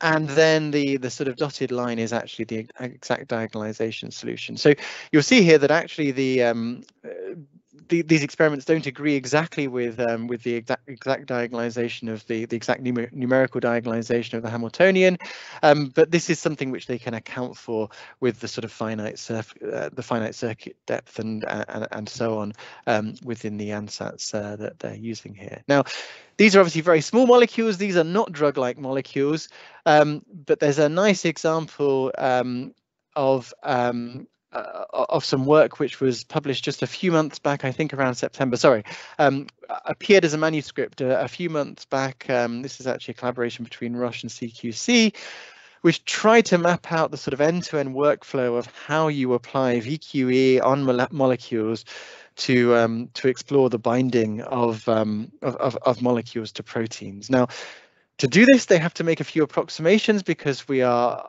obviously still at small scales with the technology. The first thing they do is that the protein is actually considered to be frozen, so that it just provides a fixed potential for the molecule. So we're not considering the electronic structure of the protein in the calculation, and that means that the binding energy is calculated as the difference between the energy of the ligand or molecule when it's actually bound to the protein minus the ligand when it's in aqueous solvent. So that difference is what tells us how strongly a molecule will bind. And they took a series of known molecules against a particular biological target that was well understood, a protein that was well understood. And to apply VQE to this, they had to break the molecule up into fragments. So in an ideal world, they would have studied this entire molecule with VQE, but the size of drug molecules is simply too large for that. So they used an approach called density matrix embedding theory, which enables you to study the molecule in a self-consistent way, but where you're actually studying each of these fragments in terms of its reduced density matrix over the entire molecule. And so in this case, they actually study the blue region on a quantum computer with VQE, and the other regions are only studied to the Hartree-Fock level of approximation. Now, the reason that this blue region is the bit which was studied on a quantum computer, and hoping to capture full electron correlation effects, is that this is the part which is actually known to bind to the protein of interest. So they've picked the part of the molecule which docks to study in greater detail. And what they wanted to do is see, would this work as a workflow for prioritizing compounds, for ranking them in terms of those which are most favorable for progression through the R&D pipeline. And the answer is that this is something they are able to recover. So on the y-axis here is this binding energy is sort of defined on the top left. On the x-axis is essentially a measure of the concentration needed to inhibit this protein. So if you like, the x-axis is a measure of the potency of the potential drug compound, and as you move to the right, you have molecules which are more potent. As you move from top to bottom, you've got those which are predicted to be stronger binders, and there's a very good relationship here. So this is a really nice study to see. Not because it produces something at a scale which is not possible with classical techniques, far from it, but because it sort of treats the problem end to end and explores how this might work in the real commercial world. Okay, I'd like to switch gear, if I may, for the last part of the talk and move to talk about some optimization challenges. So this is some work which another member of the team has been working on, Scott Leidenheim. And optimization challenges, as I mentioned in the start, have some interesting applications within drug discovery. I'm going to talk about one in great detail, which Scott's been looking at. But before I do, I just want to sort of flag up a general class of problems, which are those known as quadratic unconstrained binary optimization problems.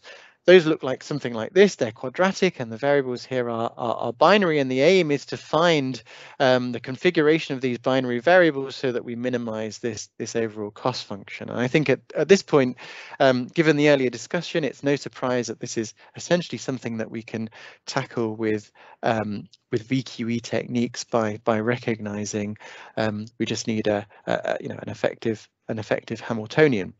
Now, there are a few differences here from the case of quantum simulation, and in particular, actually, this is a diagonal problem. This is to some extent a classical problem, and therefore you might think, well, why is there any point in approaching this with quantum techniques? And the answer is that while it is diagonal in the computational basis, it has an extremely large number of eigenvalues. So it's very large, and in fact, just capturing all of those configurations rapidly becomes impossible as you go to bigger and bigger systems. So for exactly the same reason, capturing those expectation values in VQE on a quantum computer is potentially valuable because of the fact that we can study a system with 2 to the n configurations with n qubits. And in fact, this property allows a rather general ansatz called the quantum approximate optimization ansatz. I won't go into too much detail in this now because there's actually not quite so much time, but it's another general form with some parameters that can be learned through the same VQE process. I want to actually talk a little bit about a particular example, the one that Scott's working on, because I think it's a little bit interesting, and that is around this challenge of lead optimization. So frequently in this area, the scientists find themselves in a situation where they have a whole range of different variations on molecules that they'd like to make, but they can't make all of them, and they need to prioritize what they make in order to get as much insight as possible. So in this case, we've got 2 sort of positions, R1 and R2, which can be filled by any number of fragments. So these are some examples of fragments of molecule that can be attached at this point R2. And these are some from R1, and actually these are only a subset in this particular example, which comes from a paper we worked on with a client many years ago. The total space is around 2,500 compounds, and that is probably a couple of orders of magnitude more than would be done within a sort of a normal single experimental cycle at this phase of drug discovery. So what's typically done is that a set of compounds is selected, Those are synthesized. That's not always possible. These are generally new molecules, but medicinal chemists go away and try and do that. They're tested in biochemical assays, the results are analyzed, and we repeat this kind of process. Now, when we sort of say subset selection, the key point is what things do we want to look at when selecting such compounds? Well, here's a list of things that we might like to do. In general, we don't want to select two compounds early on, which are very similar, because they're quite likely to have similar activities. So if you imagine this is a cartoon of chemical space on the right-hand side here, if we select the dark blue dots to make us if these represent compounds that we're going to make in experiments, we don't really want to also make the light blue dots because, for example, in this case, these two are likely to be very similar, and we won't learn very much more from making something which is very similar to something that we've already tested. Now, we might also want to sort of have a control over the number of compounds. We might also want to favor selecting compounds which are predicted to be more active. And we'll come on to that. We might also favor compounds which are predicted to have good other off-target properties. So, have predicted to not be a risk for toxicity, predicted to be easy to synthesize at an industrial scale, and so on.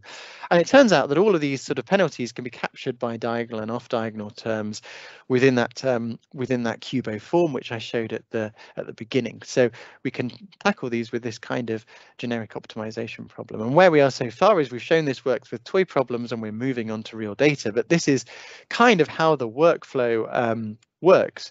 You start by running the optimization algorithm to get a diverse set of compounds. You make them, you test them in an assay, and then you can train a predictive model that is going to learn which other compounds are likely to be more active.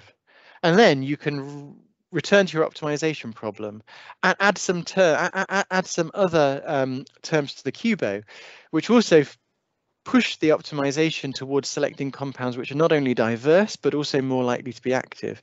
And you can keep doing this. And as you keep doing this, you move from exploring the space of potential molecules to actually exploiting what you've learned about them through your series of experiments and actually homing in on the best molecules. So as I say, we'll be moving to real data that looks like this. And this is actually a full matrix of in this case where we have two different fragments that could be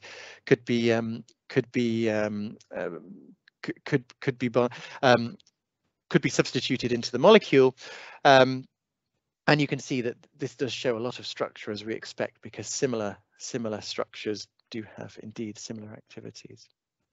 In the last few minutes, I thought we'd just move slightly to talk about some of the other opportunities for optimization. I think given the time, I'll try and cover these quite quickly, just to sort of give you a flavor of some of the things which we think are potentially interesting before coming to a close for 1:30. So to move on to one other area I just want to give a one-side overview of. This is an application which finds benefit in the clinical space and potentially in many other areas as well, and indeed many other industries, and that's the area of interpretable machine learning models.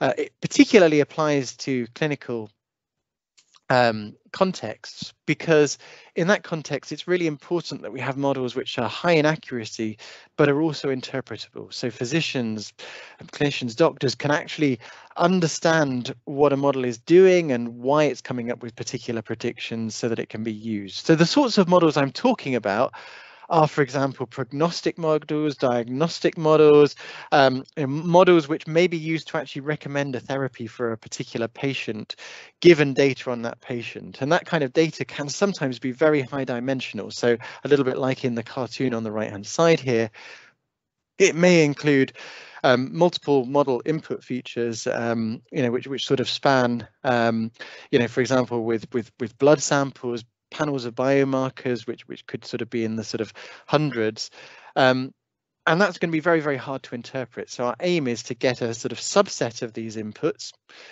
such that we still have a good model, but it's easy to understand. And that means we need to include these features which are relevant, but have low redundancy. And what do I mean by redundancy? Well, to select relevance or redundancy, we can use any number of statistics for example, the correlation between that feature and the output, or the correlation between two of those features, or indeed the mutual information, as I've put here. These are all measures that enable us to do that. This is an example of a matrix for mutual information for some real data, and I've just put on two examples here of subsets.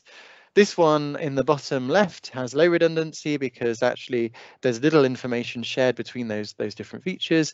This one higher up on the right would have, for example, high redundancy because there's shared information between the features which we've captured. So we favor the bottom left example, but also in such a way that each of those features has relevance to the thing that we're trying to predict. And of course, I can pick any subset of these. The number of the size of the number of possible subsets grows exponentially with the size of the problem, with the number of features. Well, this, it turns out, actually lends itself to an optimization of the Cubo form, where we favor selecting features which contain information about the thing that we're trying to predict, but we penalize the selection of multiple features which contain the same information as each other. And indeed, we can vary the relative weights of those to determine how many features we'd like to keep. So that's just a quick view of one other area that's relevant. Other people have looked at similar optimization techniques. This is a paper from earlier last year on protein structure optimization. So from the IBM team, putting amino acids on a lattice and optimizing how those sequences of amino acids fold to come up with to identify the protein structures. Now, at the moment, we're lengths of sort of 10 amino acids, so not extremely large, but it's a demonstration of the kinds of things which could be potentially valuable in future. And finally, I've listed a few other areas here, just other things that I think are interesting. I won't go in great detail because of the time that we have left, but this spans everything from optimization of the sequences of mRNA, which is very topical with recent vaccine technologies. There are many different sequences in mRNA which lead to the same protein, but they're not all equal. And if you change the sequence in one place, it has consequences elsewhere. So this is actually a complex optimization problem. Similarly, we've seen mRNA folding.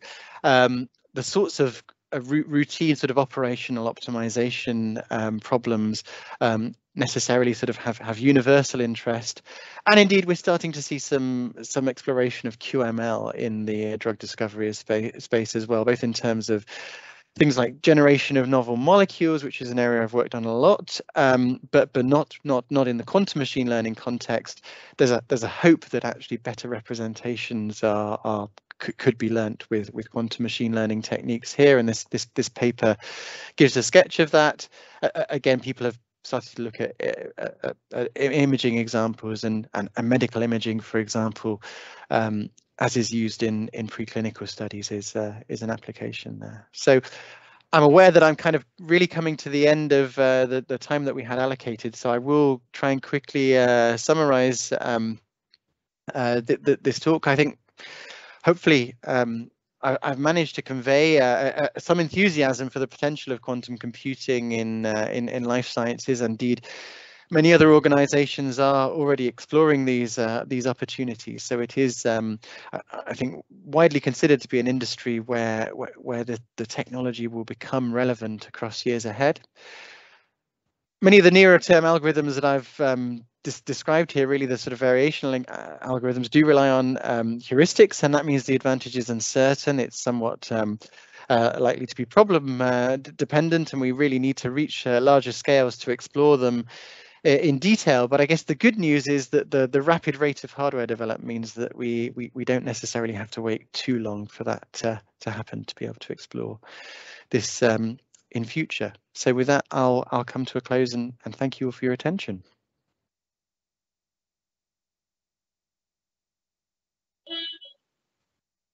Many thanks for it up. So the session is open for questions. Please click on the raise hand button if you have any questions.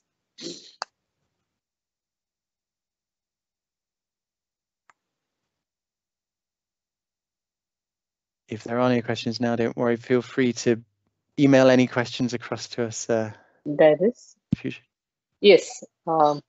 Actually, we can go ahead with the question. Hi, sir. Thank you for the talk. I have a question regarding the parameter updation step in the VQ algorithm. I think it wasn't clear how exactly the parameters are updated after the energy expectation has been measured. Sorry, do you mean if we go back here?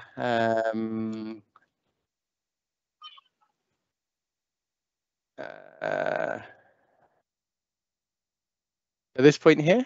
Yeah.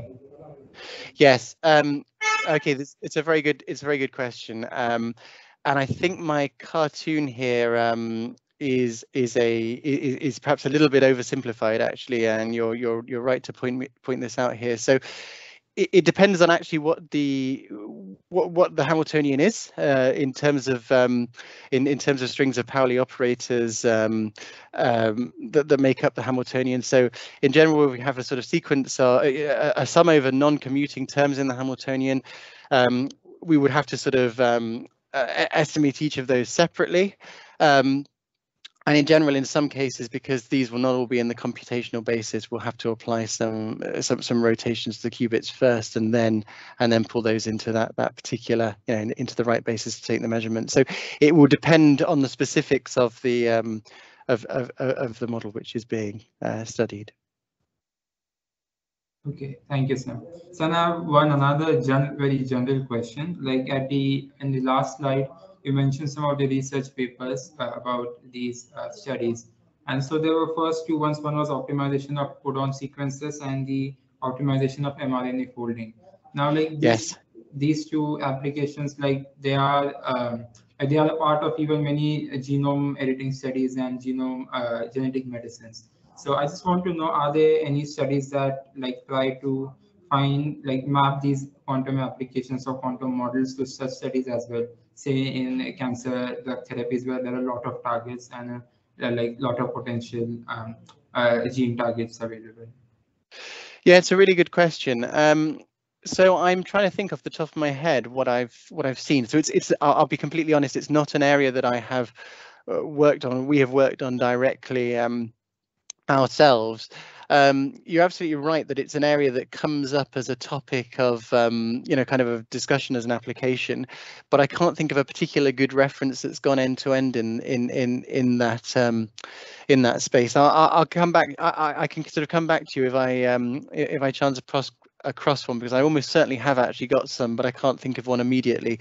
The reason I should say that I picked out these were because I thought they were quite nice examples of papers that actually take the problem end to end, and they really explore it as a kind of real, real example. I mean, the codon sequencing one is so incredibly topical, but they also think about the scales on which it's which is relevant today. So actually, I think there's a claim that kind of looking at sequences even of up to length 30 would be useful, in the real world. So that sort of sets a point at which if you get to this this stage, then it's sort of genuinely valuable.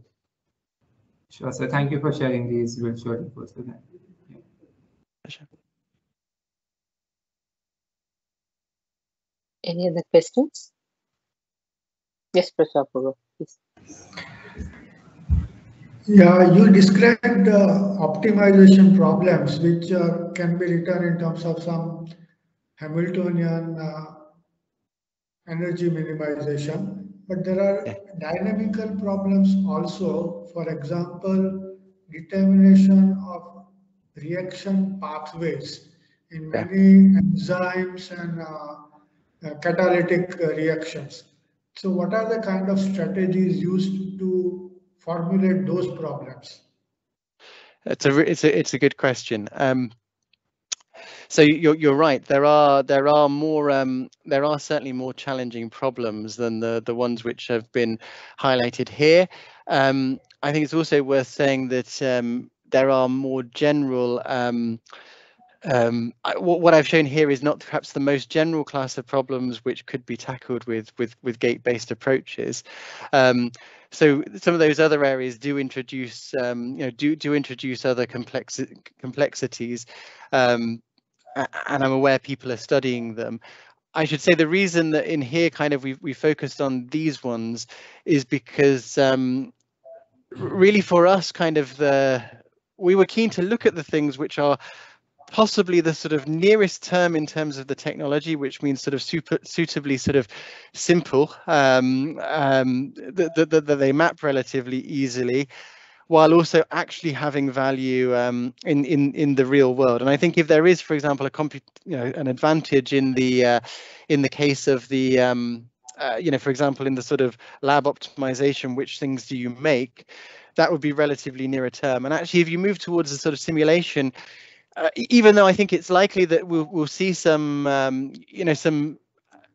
some examples where that can be done on real, on scales which are relevant for real molecules, I think actually doing it on examples which are relevant for the pharmaceutical industry are perhaps a step even further beyond that, because actually the sort of simpler cases can already be tackled quite well with approximate techniques. So I realize it's sort of a bit of a general answer, but I think it's a it's a bit of a journey to sort of adding that complexity in and finding which things to go after. Okay.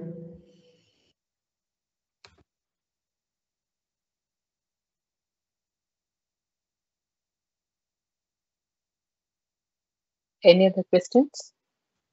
Yes, Professor Shah. Thank you for the good talk. So I think in this interesting application, I think the key choice is the Hamiltonian, the state preparation, right? I mean, that's the key step, the state preparation problem. So how do we, how does one proceed with what sort of intuition because that I feel that's a critical step with the state preparation and the choice of the Hamiltonian, right? Among many possibilities, because that lends itself to the optimization post that. So what is your feel on this? Well, there seem to be sort of, I mean, there are multiple, as sort of explaining that you give sort of lecture series on the sort of the sort of techniques and how they sort of have been developed to use more sophisticated approaches, both in terms of the ansatz and the optimization technique that you use, and how those indeed can be adaptive and relate to each other as a sort of problem progresses. To give a general comment, though, I think there are kind of two clear categories, ones which are sort of physically motivated by an understanding of the problem, and then those which sort of lend themselves to easy relatively easy implementation on a quantum computer, but where the interpretation of why you've sort of chosen that particular parameterization is not so clear. My guess would be that as the technology progresses, actually we might see sort of greater insight from the former, because actually it'll become easier to explore some of those more physically motivated forms for the preparation of the states. But that's purely that's purely speculation on my part. I think alongside that, as you say, there's the sort of how to sort of set up the problem, and I think the key thing is that it does depend on this intuition that you have about the problem. And I think in some situations it's sort of clear what you can do with physical problems. So, for example, people have studied condensed matter problems, standard cases like Ising models, which are sort of well behaved, should we say, away from phase transitions. But as expected, you move to critical points, and the circuit depths needed sort of grow with the size of the system, and that sort of obviously has an impact on the insights on the sort of the parameterizations that you can use to sort of come up with those states. I guess what's sort of interesting to me is in some of these other optimization problems where maybe that intuition isn't there, what do you do? How do you systematically tackle that in such a way that you find the best possible way of setting up the problem? And I think that's an ongoing challenge, I believe. Thank you. Any other questions? Yes, please go ahead with your question. Okay. So can you actually go to that slide where you have the cartoon of optimization? Yes.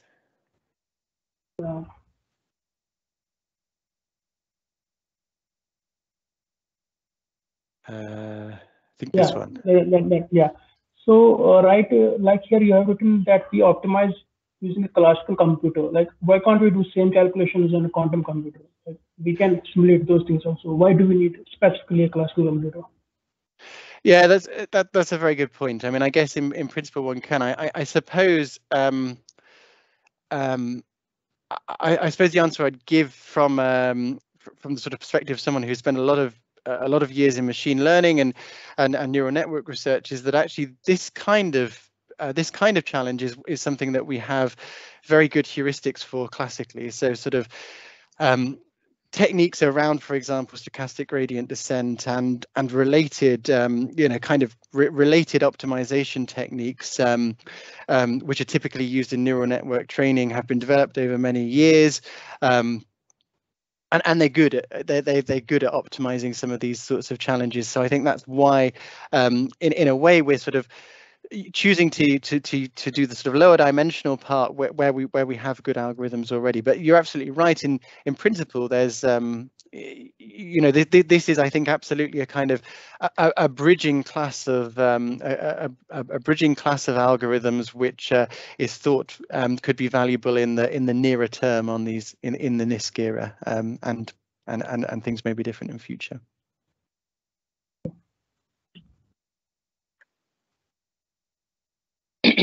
I hope the questions are done. If so, please join me in thanking Dr. Sam. Thank you so much for this wonderful talk. And please pass on our thanks to Julian. I don't know if he's still there. Yeah, well, Dr. Apurva, I hope you can close the session. We'll like to thank Capgemini very much for these interesting lectures from Dr. Sam and Dr. Julian, and it gave our students some idea about what are the problems that are considered interesting from the point of view of industry, and hopefully they will get interested in picking up internships for your company in the coming summer vacation, and that will be very useful for both of us, I mean, for our teaching as well as your company's interests, and we will remain in touch with you from this perspective. Thank you very much. Thank you, and thank you for the kind invitation to be here today.